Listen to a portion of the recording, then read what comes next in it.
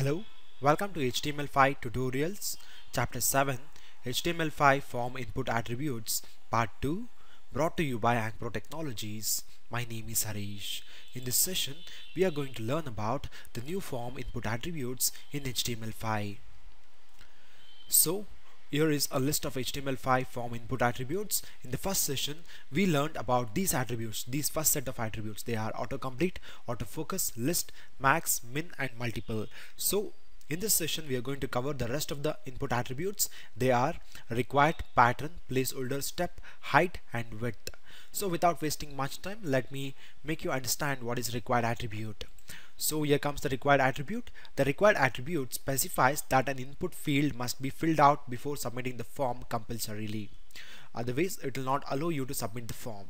Okay, it is something like it validates the form before you submit. Okay, before you submit the data. So what the required attribute is going to give us when I make use of it in my HTML form. Okay, and before that, the required attribute works with the following input types: text search, URL, telephone, email, password, date pickers, number, checkbox, radio, and file. So now let me jump into Visual Studio Code and let me show you a demo of required attribute. So let me take a form tag first.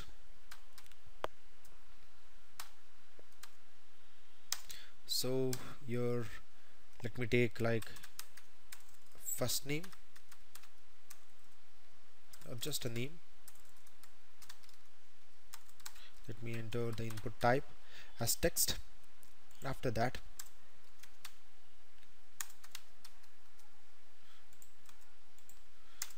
add like email. So the input type will be email, and now let me add a break line. So let me add an input type submit. Let me do Ctrl S. Let me push this page to the browser. Now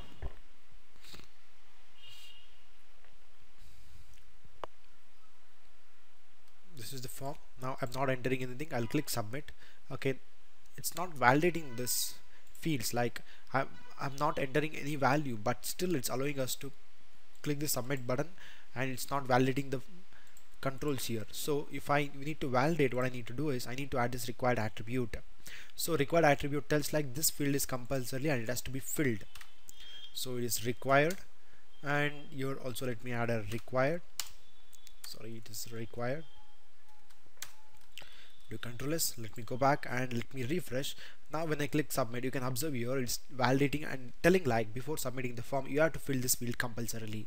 So this we can achieve with the help of required attribute. So now let me enter like something Sam, and let me click submit, and it's telling like this field also is compulsorily to be filled before submitting the form. Why? Because we have specified in our code to the two input types, text and email, like required attribute. So when I fill this, okay, then it allows us to submit the form. Right now I have not written any backend code to submit the form, but okay, it works now. Okay, now when I click submit, it is asking like fill out this field. This is what the advantage of using the required attribute. Okay, and coming to the next one, the pattern. The pattern attribute specifies a regular expression that the input element's value is checked against. And the pattern attribute works with the following input types: text, search, URL, telephone, email, and password. Here we can observe a simple code, okay, that is country code, and input type is text, and the pattern is A to Z uppercase and A to Z smaller case, and within the curly braces 3. So this input type text is going to take only 3 characters, and the 3 characters combination should be the uppercase A to Z or the lowercase A to Z values. Okay, apart from that, it's not going to take anything. So this is what the pattern attribute does. So let me show you a demo of that also.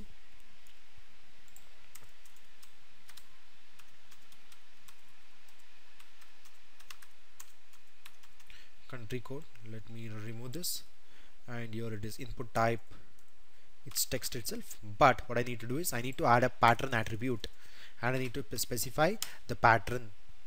So the pattern is, it can contain A to Z and lowercase A to Z characters, but it should contain only 3 characters. It can be uppercase or lowercase A to Z values between the A to Z characters. So now let me do Ctrl S. Let me go back and let me refresh the page, and here we get the country code. So I'll enter A SC and click submit, it works fine. But suppose if I enter 1 2 3 and I click submit, it's telling like please match the requested format. So our pattern is I can enter the characters, it can be uppercase or lowercase, but it should be only 3. I can't enter 1 2 3 or something like that. So that's the reason I'm getting a warning telling like please match the requested format. Suppose if I enter capital A and X and capital W, and this works fine, but if I enter A Z F G and selling like please match the requested format. So this pattern attribute, it specifies a regular expression. Okay, once when only that pattern is matched, that input field value will be taken and submitted. Okay, that's the advantage of using this pattern attribute. And coming to the placeholder attribute specifies a int that describes the expected value of an input field. Okay, the int is displayed in the input field before user enters the value, and once user enters the value, the placeholder will get disappeared. Okay, it is something like a int, like what user has to fill within that text box. Okay, so let me show you a demo of it. Let me remove this, and let me add. So let me do Control Z. I hope I get those controls. Yes, here is. Let me remove this also, and now what I'll do is let me add a placeholder. It is like before that, let me show you the plain form how it looks when I refresh the page.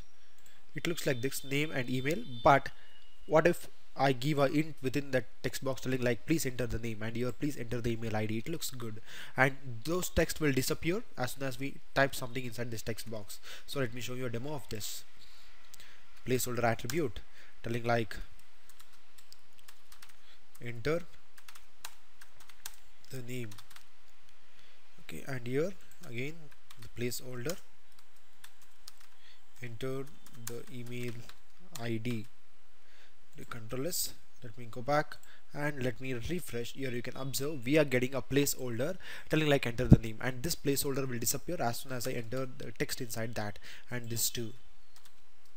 Okay, this is what the advantage of using the placeholder attributes. It just gives int to the end user like what has to be filled in that inside that form, inside that field. Okay, and coming to step. The step attribute specifies the legal number intervals for an input element. For example, if step is equal to 3, the legal numbers could be -3, 0, 3, 6, etc. The step attribute works with the following input types: number, range, date, time, local, month, time, and week. Okay, now what I'll do is let me take this simple example and let me demonstrate that. So what I'll do is let me remove this, enter number, and the input type I'm going to take it as number itself. Okay, and apart from that I'm going to tell like step is 3.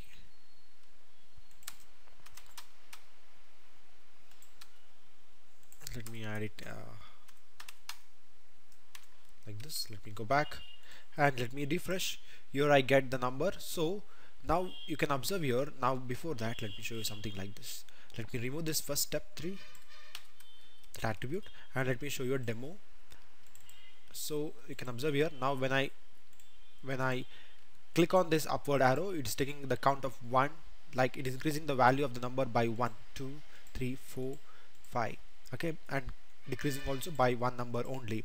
Suppose if I want to increase the, on the click of this upward button, the value has increased by 3. The value has increased by the value 3. Okay, so how do I do that? It's very simple. All I need to do is I need to add a step. So it's telling like once user click the upward button, okay, take a count of 3, and now when I click again the upward button, it takes a count of 3 plus 3, that is 6. Okay, this is what the advantage of using the step, and decreasing also you can observe here. Okay, this is the advantage of using the step attribute. Okay, and height and width.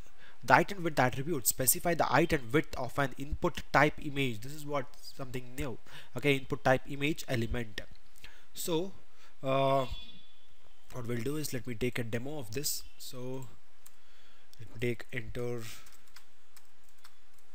name, and input type is text, and let me remove this step 3, and similarly let me copy this and paste it down, and let me specify it as email,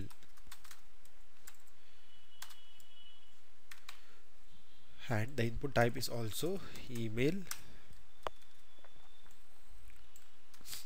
So here is the email, and do Control S. Let me go back and let me refresh, and these things we have seen, it's pretty simple. But instead of submit button, so let me give a image, okay, the arrow image which indicates to submit. So what I'll do is, instead of submit, I can give the type as image. So I have to give the path of that. So I have an image here. So where is my image? So let me copy the path of this, okay, giving the path of that image, and I can set the height and width of that image. So height, so let me take the height what is present here.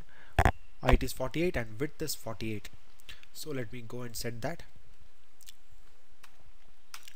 48, height is 48, and the width too, it is 48. So when I refresh this page, okay, I'm going to get an image here. You can observe here, okay, you can observe here, this looks pretty cool, right? You can set the height and width of an input type image, okay. That is what the advantage of using these attributes, height and width attribute. The height and width attribute specify the height and width of an input type image element, okay. And I hope you understood the attributes whatever we learned till now very clearly. That is required, pattern, placeholder, step, height and width, and this completes the HTML5 form input attributes, okay. So finally, thank you for listening. Have a great day. Please subscribe to our YouTube channel Ankpro Training. You can also like our Facebook page visiting this URL. You can also follow us on Twitter. For further reference, refer our website. We are on LinkedIn too. Last but not the least, please don't forget to give the feedback. Thank you. Have a great day.